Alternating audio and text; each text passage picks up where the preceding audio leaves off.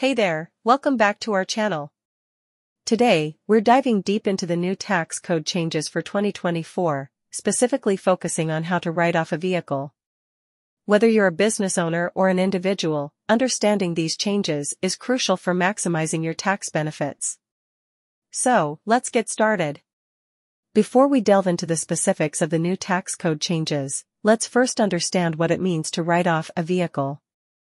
Essentially, it refers to the process of deducting the cost of a vehicle from your taxable income. This deduction can significantly reduce your tax liability, but it's essential to follow the guidelines set forth by the IRS.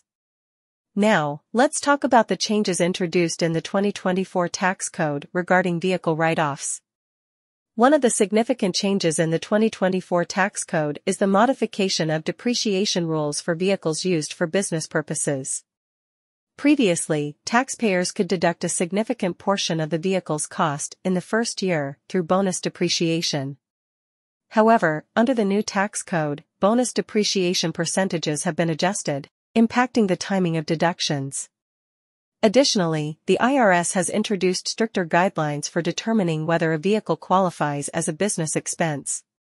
This includes maintaining detailed records of mileage, purpose of use, and substantiating business necessity.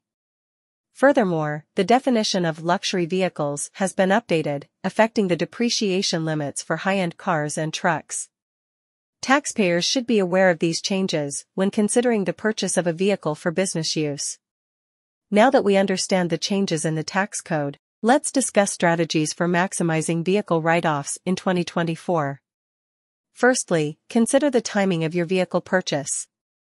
With the revised bonus depreciation percentages, it may be advantageous to acquire a qualifying vehicle towards the end of the tax year to maximize deductions for that fiscal period.